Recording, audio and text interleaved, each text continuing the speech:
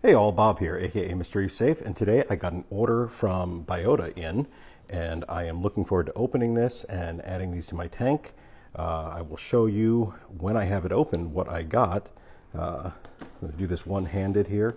I need to figure out a way that I can do this with, like, setting up a camera mount. I have one, I just never think to get it before I start.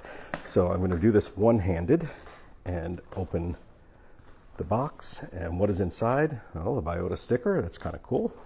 An invoice form, which probably has my address on it, so I'm not going to show that. And the styrofoam packing. Of course, I might have to do this a little bit.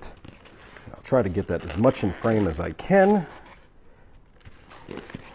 And opening it up, pull that away, and you'll see that there's some packing material in there, which I'm going to pull aside, and there are two bags inside another bag. So let me cut that bag open, and I'm going to try to do this the best I can without damaging the inside. Oh, it looks like I can just unknot it. Let's see if I can do that way.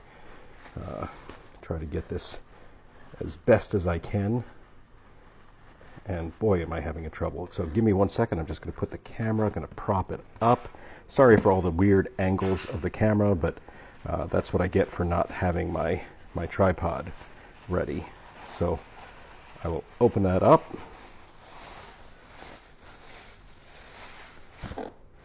pick back up my camera. This is a dirty video, just kind of, quick and loose. So here's the first one, is a Biota yellow tang, and if you followed my videos, you know I've lost my tangs due to the dinos, but dinos are getting back under control. So that's the first of the two fish. And number two, by the way, that looks pretty darn good for being overnight shipped. And number two is an Aptasia eating filefish. Again, if you've been following my videos, you know that I've had Aptasia in my tank, which I haven't wanted to deal with because of the dinos. I didn't want to do too much all at once.